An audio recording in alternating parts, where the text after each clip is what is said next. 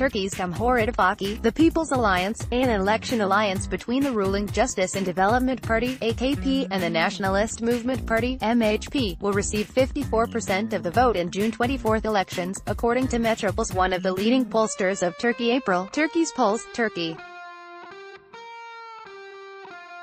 is going to the ballots boxes on June 24 to elect its first executive president for the next 5 years, as well as 600 deputies. The April Turkey's poll survey was carried out using stratified sampling and weighting methods on 2,063 people in 28 provinces, the report said.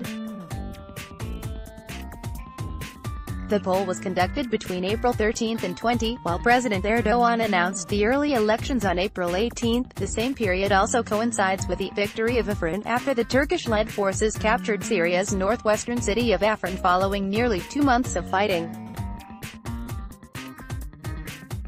Another finding of the April survey indicate all three opposition parties, main opposition Republican People's Party (CHP) with 21%, the Nationalist II Party led by Meral Akşener with 12% and Pro-Kurdish People and Democracy Party (HDP) with 10%, will pass the election threshold of 10%, which is also the highest electoral threshold in any proportional system in the world.